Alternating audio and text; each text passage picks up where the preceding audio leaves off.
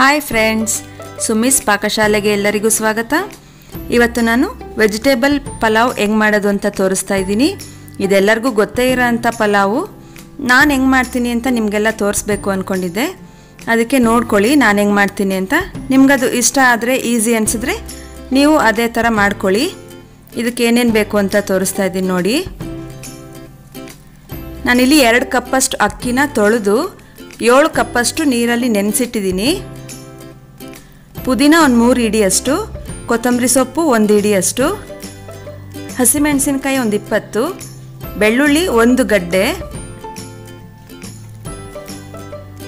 ಶುಂಠಿ ಒಂದು ಅರ್ಧ ಇಂಚಷ್ಟು. ಇವೆರಡೂ ನಾನು ಮಿಕ್ಸಿಗೆ ಹಾಕಿ ಸ್ವಲ್ಪ ಪೇಸ್ಟ್ ಥರ ಮಾಡ್ಕೊತೀನಿ. ಇದಕ್ಕೆ ತರಕಾರಿ ನಾನಿಲ್ಲಿ ಒಣಬಟಾಣಿ 2 ಹಿಡಿಯಷ್ಟು ನೆನೆಸಿಟ್ಟಿದ್ದೀನಿ. ಬೀನ್ಸ್ 1 ಕಪ್ಪಷ್ಟು, ಕ್ಯಾರೆಟ್ 1 ಕಪ್ಪು, ಆಲೂಗಡ್ಡೆ 1 ಕಪ್ ಎಲ್ಲ ಕ್ಲೀನಾಗಿ ತೊಳೆದು ಹೆಚ್ಚಿಟ್ಕೊಂಡಿದ್ದೀನಿ. 20 ಮಿನಿಟ್ಸಲ್ಲಿ ಪಲಾವ್ ರೆಡಿ ಇರುತ್ತೆ. ಇವಾಗ ಈ ಕೊತ್ತಂಬರಿ ಸೊಪ್ಪು, ಪುದೀನ ಮತ್ತು ಹಸಿಮೆಣಸಿನ್ಕಾಯಿ ಏನೇನಿದೆ ಅದನ್ನು ಮಿಕ್ಸಿಗೆ ಹಾಕಿ ಪೇಸ್ಟ್ ಮಾಡ್ಕೊತೀನಿ. ನೀರೇನು ಹಾಕಬೇಡಿ, ಸುಮ್ಮನೆ ರಫ್ ಆಗಿ ಪೇಸ್ಟ್ ಮಾಡ್ಕೊಳ್ಳಿ, ಅಷ್ಟಾದರೆ ಸಾಕಾಗುತ್ತೆ ನೋಡಿ. ಈಗ ಇದು ಇಷ್ಟಾದರೆ ಸಾಕು. ಇವಾಗ ಒಗ್ಗರಣೆ ಇಟ್ಕೊತೀನಿ. ಒಂದು ಕುಕ್ಕರಲ್ಲಿ ನಾನು 2 ಕಪ್ಪಷ್ಟು ಅಕ್ಕಿ ತೊಗೊಂಡಿದ್ದೀನಿ. ಈ ಸೌಟಲ್ಲಿ 1.5 ಸೌಟಷ್ಟು ಎಣ್ಣೆ ಹಾಕ್ಕೊತೀನಿ. ಇದು ಹೆಚ್ಚು ಕಮ್ಮಿ 4 ರಿಂದ 5 ಟೇಬಲ್ ಸ್ಪೂನಷ್ಟು ಲೆಕ್ಕ ಬರುತ್ತೆ. ಸಾಸಿವೆ ಹಾಕಿದ್ದೀನಿ. ಸಾಸಿವೆ ಚಿಟ್ಕುಟ್ಟಿದ ಮೇಲೆ ನಾನಿಲ್ಲಿ ಒಣಬಟಾಣಿ ತೊಗೊಂಡಿರೋದ್ರಿಂದ ತರಕಾರಿ ಜೊತೆ ಹಾಕೋದಿಲ್ಲ. ತರಕಾರಿ ಜೊತೆ ಹಾಕಿದ್ರೆ ಸ್ವಲ್ಪ ಗಟ್ಟಿ ಇರುತ್ತೆ, ಚೆನ್ನಾಗಿ ಬೇಯಲ್ಲ. ನಾನೀಗ ಎಣ್ಣೆ ಕಾದ್ಮೇಲೆ ಈ ಬಟಾಣಿ ಹಾಕಿಬಿಟ್ಟು ಮುಚ್ಚಿಡ್ತೀನಿ. ಮುಚ್ಚಿಡಬೇಕು, ಇಲ್ಲಾಂದರೆ ಸಿಡಿಯುತ್ತೆ ಮೇಲೆ ಕೈಗೆ ಮಕ್ಕಕ್ಕೆಲ್ಲ. ಮುಚ್ಚಿಟ್ಬಿಟ್ರೆ ಏನು ಯೋಚನೆ ಇರಲ್ಲ. ಇದನ್ನು ಲಿಡ್ ಮುಚ್ಕೊಂಡು ಸ್ವಲ್ಪ ಹಿಂಗೆ ಅಲ್ಲಾಡಿಸಿದ್ರೆ ಚೆನ್ನಾಗಿ ಕೈಯಾಡ್ದಂಗೆ ಆಗುತ್ತೆ. ಒಂದು 3 ರಿಂದ 5 ನಿಮಿಷದವರೆಗೂ ಸಿಮ್ಮಲ್ಲಿ ಮಾಡಿ ಹಿಂಗೆ ಇಡಿ. ಇವಾಗ ನಿಧಾನಕ್ಕೆ ಲಿಡ್ ತೆಕ್ಕೊಳ್ಳಿ. ಲೋ ಫ್ಲೇಮಲ್ಲೇ ಲಿಡ್ ತೆಗೀರಿ, ಹೈ ಫ್ಲೇಮಲ್ಲಿ ತೆಗಿಬೇಡಿ, ಒಂದೊಂದು ಸರಿ ಎಗ್ರೋ ಚಾನ್ಸಸ್ ಇರುತ್ತೆ. ಇವಾಗ ಇದಕ್ಕೆ ಬೀನ್ಸು, ಕ್ಯಾರೆಟು, ಆಲೂಗಡ್ಡೆ ಏನೇನು ಹೆಚ್ಚಿಟ್ಟಿದ್ದೀನೋ ಅದೆಲ್ಲ ಹಾಕ್ಕೊಂಡು ಸ್ವಲ್ಪ ಫ್ರೈ ಮಾಡ್ತೀನಿ. ನಿಮ್ಮ ಮನೇಲಿ ಹಸಿ ಬಟಾಣಿ ಇದ್ದರೆ ಅದೇ ಹಾಕ್ಕೊಳ್ಳಿ, ಫ್ರೆಶ್ ಬಟಾಣಿ ಏನಿದೆ ಅದು. ನಾನು ಇರಲಿಲ್ಲ, ಅದಕ್ಕೆ 1 ಬಟಾಣಿ ಹಾಕ್ಕೊಂಡಿದ್ದೀನಿ. ನೀವು ತರಕಾರಿ ನಿಮಗೆ ಇಷ್ಟದಂತೆ ಸ್ವಲ್ಪ ಜಾಸ್ತಿನಾರು ಹಾಕ್ಕೋಬೋದು. ಅಷ್ಟಿಷ್ಟ ಆಗಲ್ಲ ಅಂದರೆ ಸ್ವಲ್ಪ ಕಡಿಮೆ ಹಾಕ್ಕೋಬೋದು. ಸ್ವಲ್ಪ ಜಾಸ್ತಿ ಹಾಕ್ಕೊಳ್ಳೋದ್ರಿಂದ ನಮಗೂ ಸ್ವಲ್ಪ ತರಕಾರಿ ತಿಂದಂಗಿರುತ್ತೆ ಜಾಸ್ತಿ ಕ್ವಾಂಟಿಟಿಯಲ್ಲಿ. ಇಲ್ಲಾಂದರೆ ನಾವು ಇಷ್ಟು ತರಕಾರಿ ತಿನ್ನಬೇಕು ಅಂದರೆ ಬೇಜಾರು ಮಾಡ್ಕೊತೀವಲ್ಲ. ಈ ಥರ ಏನಾದ್ರು ವೆರೈಟಿಯಾಗಿ ಮಾಡ್ಕೊಂಡಾಗ ಒಂದು ಸ್ವಲ್ಪ ತರಕಾರಿ ಹಾಕ್ಕೊಂಡ್ರೆ ಚೆನ್ನಾಗೂ ಇರುತ್ತೆ, ಹೆಲ್ದಿಯಾಗೂ ಇರುತ್ತೆ. ಇದನ್ನೊಂದು ಸ್ವಲ್ಪ ಫ್ರೈ ಮಾಡ್ಕೊಳ್ಳು. ಒಂದು ಅರ್ಧ ಬೇಯಷ್ಟು ಫ್ರೈ ಮಾಡಿಕೊಂಡ್ರೆ ಸಾಕಾಗುತ್ತೆ. ನಮ್ಮ ಮನೇಲಿ ಎಲ್ಲರೂ ರೈಸ್ ಐಟಮ್ಸ್ ತುಂಬ ಇಷ್ಟಪಡ್ತಾರೆ. ಒಂದು 2 ನಿಮಿಷ ಹಿಂಗೆ ಲಿಡ್ ಮುಚ್ಚಿಟ್ರೆ ಚೆನ್ನಾಗಿ ಬೆಂದಂಗಾಗಿರುತ್ತೆ ನೋಡಿ. ಇವಾಗ ಒಂದು ಸಲ ಹಿಂಗೆ ಕೈ ಆಡ್ಕೊಂಡು ನೋಡೋಣ. ಮುಂಚೆ ಪಲಾವ್ನ ಹೋಟ್ಲಿಂದ ತುಂಬ ತರ್ತಾಯಿದ್ರು. ಈ ಥರ ಮಾಡೋದ್ರಿಂದ ಮನೆಯಲ್ಲೇ ತಿನ್ನೋಕ್ಕೆ ಶುರು ಮಾಡಿದ್ದಾರೆ, ತುಂಬ ಇಷ್ಟಪಡ್ತಾರೆ. ಹೋಟ್ಲಿಂದ ತರೋದನ್ನು ನಿಲ್ಲಿಸಿದ್ದಾರೆ ಇವಾಗ ನೋಡಿ. ಇಷ್ಟ ಆದರೆ ಸಾಕು, ಅರ್ಧ ಬೆಂದಿದ್ರೆ ಸಾಕಾಗುತ್ತೆ.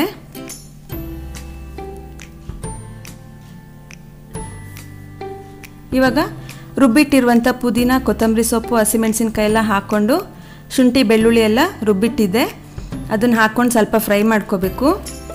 ಈ ಪೇಸ್ಟ್ ಹಾಕಿದ್ಮೇಲೆ ಸ್ವಲ್ಪ ಲೋ ಫ್ಲೇಮ್ ಮಾಡಿ, ಸ್ವಲ್ಪ ತಳ ಹಿಡ್ದಂಗಾಗಿ ಅಂಟ್ಕೊಂಡಂಗೆ ಆಗುತ್ತೆ ತಳಕ್ಕೆ. ಲೋ ಫ್ಲೇಮಲ್ಲಿ ಒಂದು 2-3 ನಿಮಿಷ ಹಿಂಗೆ ಕೈ ಆಡಿಕೊಂಡು ಹಸಿ ವಾಸನೆ ಎಲ್ಲ ಹೋಗಿ ಫ್ಲೇವರ್ ಸ್ವಲ್ಪ ಚೇಂಜ್ ಆಗುತ್ತೆ ಪುದೀನದು. ಆವಾಗ ನಾವು ನೀರು ಹಾಕ್ಕೊಳ್ತೀನಿ. ಅಷ್ಟವರೆಗೂ ಫ್ರೈ ಮಾಡಬೇಕು ನೋಡಿ. ಇವಾಗ ಇದು ಚೆನ್ನಾಗಿ ಫ್ರೈ ಆಗಿ ಫ್ಲೇವರ್ ಚೆನ್ನಾಗಿ ಬರ್ತಾ ಇದೆ. ಇವಾಗ ಇದಕ್ಕೆ ನಾನು ನೆನೆಸಿಟ್ಟಿರುವಂಥ ಅಕ್ಕಿ ಮತ್ತು ನೀರು ಹಾಕ್ತಾಯಿದ್ದೀನಿ. ನಾನಿಲ್ಲಿ ಅನ್ನಕ್ಕೆ ಎಷ್ಟು ನೀರು ಹಾಕ್ತೀನೋ ಅಷ್ಟೇ ಹಾಕಿದ್ದೀನಿ, ಕಡಿಮೆ ಏನು ಮಾಡಿಲ್ಲ. ನಾನಿಲ್ಲಿ 1 ಗ್ಲಾಸ್ ಅಕ್ಕಿಗೆ 3.5 ಗ್ಲಾಸ್ ಹಂಗೆ ನೀರು ಹಾಕ್ತೀನಿ ಯಾವಾಗಲೂ ನಾನು ಅನ್ನಕ್ಕೆ. ಅದೇ ಥರ ಇದಕ್ಕೂ ಹಾಕಿದ್ದೀನಿ. ಕೆಲವರು ಸ್ವಲ್ಪ ಪುಡಿಯಾಗಿರಬೇಕು ಅಂತ 2.5-3 ಆ ಥರ ಕಡಿಮೆ ಹಾಕ್ಕೊತೀರಾ. ನಾನು ಮಾಡೋ ಸ್ಟೈಲಲ್ಲಿ ಮಾಮೂಲಿ ಎಷ್ಟಿಡ್ಸುತ್ತೋ ಅಷ್ಟೇ ಹಾಕ್ತೀನಿ. ಆ ಥರ ಮಾಡಿದ್ರೂ ಚೆನ್ನಾಗಾಗುತ್ತೆ ಪುಡಿಯಾಗಿ. ಇದಕ್ಕೆ 2 ಸ್ಪೂನಷ್ಟು ಉಪ್ಪು ಹಾಕಿದ್ದೀನಿ. ಒಂದು ಸ್ವಲ್ಪ ಗರಂ ಮಸಾಲ, ಒಂದು 1/4 ಟೀ ಸ್ಪೂನಷ್ಟು ಗರಂ ಮಸಾಲ ಹಾಕ್ಕೊಳ್ಳಿ. ಇದನ್ನು ಚೆನ್ನಾಗಿ ಮಿಕ್ಸ್ ಮಾಡಿ. ಲಿಡ್ ಮುಚ್ಕೊಳ್ತೀನಿ, ಇದೊಂಚೂರು ಕುದಿ ಬರಲಿ.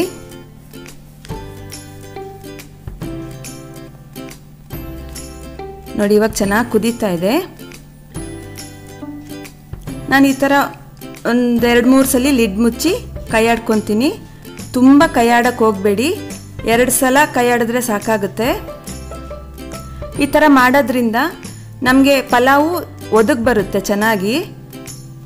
ನಾವು ಅಕ್ಕಿನೂ ಜಾಸ್ತಿ ಹಾಕ್ಕೋಬೇಕು ಅನ್ನೋ ಥರ ಇರೋದಿಲ್ಲ. ನೀರು ಕಡಿಮೆ ಹಾಕ್ಕೊಂಡ್ರೆ ಅಕ್ಕಿ ಜಾಸ್ತಿ ಹಾಕ್ಕೋಬೇಕಾಗುತ್ತೆ.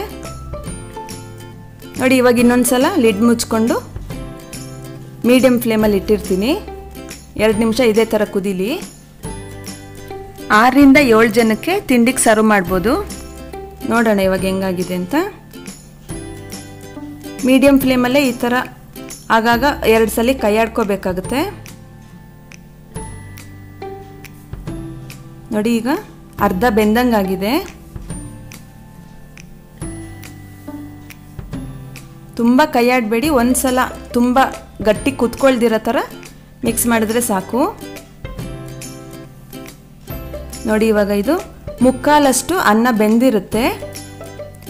ಈ ಹದಕ್ಕೆ ಬಂದಾಗ ನಾನು ಲಿಡ್ ಮುಚ್ಕೊಂಡು ಬೇಯಿಸ್ಕೊತೀನಿ. 20 ಮಿನಿಟ್ಸಲ್ಲಿ ಪಲಾವ್ ರೆಡಿ ಮಾಡ್ಬೋದು. ನೋಡಿ ಇಷ್ಟ ಆಗಿದ್ರೆ ಸಾಕು. ಈ ಹದದಲ್ಲಿರುವಾಗ ಲಿಡ್ ಮುಚ್ಚಿಬಿಟ್ಟು ವೆಯ್ಟ್ ಹಾಕಿ ಕೂಗಿಸ್ಬಾರ್ದು. ಒಂದು 5 ಮಿನಿಟ್ಸ್ ಹಂಗೆ ಸ್ಟೀಮಲ್ಲಿ ಬೇಯಬೇಕಾಗುತ್ತೆ. ನಾವೀಗ ಪಲಾವೆಲ್ಲ ಹೆಂಗೆ ದಮ್ ಕಟ್ಟಿಸ್ತಾರೆ ಅಂತ ಹೇಳ್ತಾರಲ್ಲ ಹಾಗೆ ಇವಾಗ ಇದೊಂದು 5 ಮಿನಿಟ್ಸ್ ಚೆನ್ನಾಗಿ ಬೇಯಲಿ. ಕೂಗ್ಸಕ್ಕೆ ಹೋಗಬೇಡಿ, ಅನ್ನ ಮೆತ್ತಗಾಗುತ್ತೆ. 5 ಮಿನಿಟ್ಸ್ ಆದಮೇಲೆ ಸ್ಟವ್ ಆಫ್ ಮಾಡಿ 30 ಮಿನಿಟ್ಸ್ ಇದು ಲಿಡ್ ತೆಗಿಯೋಕ್ಕೆ ಹೋಗಬೇಡಿ. ಅದಾದಮೇಲೆ 30 ಮಿನಿಟ್ಸ್ ಆಗಿದೆ. ಇವಾಗ ಲಿಡ್ ತೆಗೆದು ನೋಡ್ತೀನಿ ಹೆಂಗಾಗಿದೆ ಅಂತ. ನೋಡಿ ಈಗ ಇದು ಚೆನ್ನಾಗಾಗಿದೆ, ಒದ್ದೆ ಎಲ್ಲ ಏನೂ ಇಲ್ಲ, ಚೆನ್ನಾಗಿ ಅನ್ನನೂ ಬೆಂದಿದೆ. ಪಲಾವ್ ತುಂಬ ಚೆನ್ನಾಗಾಗಿದೆ. ನೋಡಿ ಈಗ ಒಂದ್ಸಲಿ ಮಿಕ್ಸ್ ಮಾಡ್ಕೊಳ್ಳಿ. ತುಂಬ ಮಿಕ್ಸ್ ಮಾಡೋಕ್ಕೆ ಹೋಗಬೇಡಿ, ಅನ್ನ ಪುಡಿ ಪುಡಿ ಆಗುತ್ತೆ. ಇವಾಗ ಇದು ಪಲಾವ್ ತುಂಬ ಚೆನ್ನಾಗಾಗಿದೆ, ರೆಡಿ ಇದೆ. ಇವಾಗ ಇದನ್ನು ಸರ್ವ್ ಮಾಡ್ಕೊತೀನಿ ಪ್ಲೇಟಿಗೆ. ಇದು ಮೊಸರು ಬಜ್ಜಿ ಜೊತೆ ತುಂಬ ಚೆನ್ನಾಗಿರುತ್ತೆ. ನೀವು ಎಲ್ಲರೂ ನನ್ನ ಸ್ಟೈಲಲ್ಲಿ ಒಂದ್ಸಲ ಟ್ರೈ ಮಾಡಿ. ಬಟಾಣಿ ನೋಡಿ ಎಷ್ಟು ಚೆನ್ನಾಗಿ ಬೆಂದಿದೆ ಅಂತ. ನಾವು ಫಸ್ಟಿಗೆ ಬಟಾಣಿ ಹಾಕೋದ್ರಿಂದ ಈ ಥರ ಸಾಫ್ಟಾಗಿ ಬೆಂದಿರುತ್ತೆ. ಟ್ರೈ ಮಾಡಿ ಹೆಂಗೆ ಬಂತು ಅಂತ ಕಮೆಂಟ್ ಮಾಡಿ. ಸಬ್ಸ್ಕ್ರೈಬ್ ಮಾಡ್ದಲೇ ಇರೋರು ಸಬ್ಸ್ಕ್ರೈಬ್ ಮಾಡ್ಕೊಳ್ಳಿ. ಇನ್ಸ್ಟಾಗ್ರಾಮ್ ಲಿಂಕು ಡಿಸ್ಕ್ರಿಪ್ಷನ್ ಬಾಕ್ಸಲ್ಲಿರುತ್ತೆ, ಅಲ್ಲೂ ನೋಡ್ಕೋಬೋದು. ಇಂಗ್ರೀಡಿಯೆಂಟ್ಸ್ದು ಲಿಸ್ಟು ಡಿಸ್ಕ್ರಿಪ್ಷನ್ ಬಾಕ್ಸಲ್ಲೇ ಸಿಗುತ್ತೆ, ನೋಡ್ಕೊಳ್ಳಿ. ನನ್ನ ರೆಸಿಪೀಸ್ ನಿಮ್ಗೆ ಇಷ್ಟ ಆಗಿದ್ರೆ ಲೈಕ್ ಬಟನ್ ಪ್ರೆಸ್ ಮಾಡಿ. ಇದರಿಂದ ನನಗೂ ಗೊತ್ತಾಗುತ್ತೆ ನಿಮಗೆಲ್ಲ ಇಷ್ಟ ಆಗಿದೆ ಅಂತ. ಬೇರೆ ವೀಡಿಯೋಸ್ ಹಾಕೋಕ್ಕೆ ನನಗೂ ಖುಷಿ ಇರುತ್ತೆ. Thank you for watching. Bye.